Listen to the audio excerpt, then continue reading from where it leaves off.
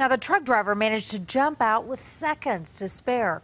Luckily, 3 men pulled him out of the fire as those flames spread. Someone in a nearby office recorded this video of that incredible rescue today. Jeff Todd spoke with one of those rescuers tonight, and Jeff, he told you that he is still shaken up by what he saw. Dave Fretz was headed northbound on I-25. The first thing he noticed was the CDOT car next to him had turned on its flashers. When he looked up, he saw that truck careening into the center divider.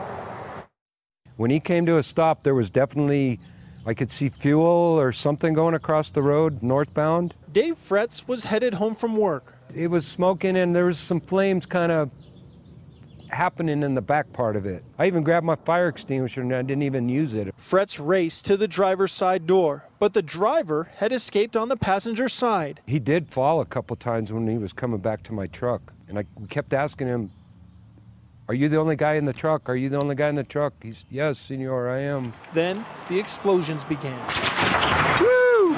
Never in my life have I ever taken pictures like this. Heard this kaboom, and I turned around and the truck, you couldn't even see the truck no more. It was engulfed in flame, black, black, black smoke, just bellowing out. The highways on both northbound and southbound were on fire. He likely helped save a life today. Oh, I just think I'm doing my duty. If it wasn't for them CDOT guys, I don't know if I could have done anything by myself, but they were very much heroes. Now, all Fretz can think about is the injured driver. I'm still shaken up about it.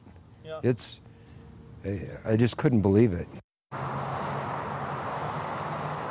Fretz was in the right place at the right time. He actually worked for CDOT for 30 years, and before that, he was a firefighter for about a decade. He told us today he wants to meet that driver that was saved from the truck. Reporting live, Jeff Todd, CBS 4 News. Hope it happens. Thanks very much, Jeff.